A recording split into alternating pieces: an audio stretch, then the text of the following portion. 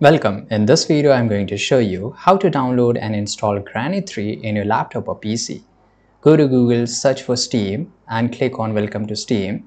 So basically, you can only download it from the Steam application. So you have to install the Steam first. Click on Install Steam and you have to again click on Install Steam. Once the setup gets downloaded, open it up, click on Yes, click on Next, select the language and select the location where you want to install.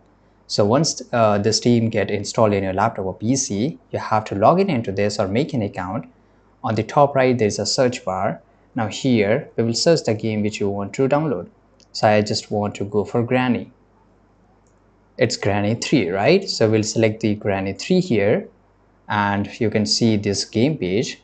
Scroll down. Now you will get this option of Buy Granny 3. Click on Add to Cart. Click on View My Cart. And here you have to select the account and click on Continue to Payment. Right now here you will see a lot of options through which you can pay for this game. So you can choose your option. I will choose my option. This is Visa. You have to enter all the details. Click on Continue. And once you have successfully purchased this game, you have to go to the library. And here make sure there's a tick mark beside game and all the games which are purchased, it will be shown here. Now let's say this is Granny 3, click on install and you will be able to play that game. I hope you found this video very useful. Make sure to like this video, subscribe.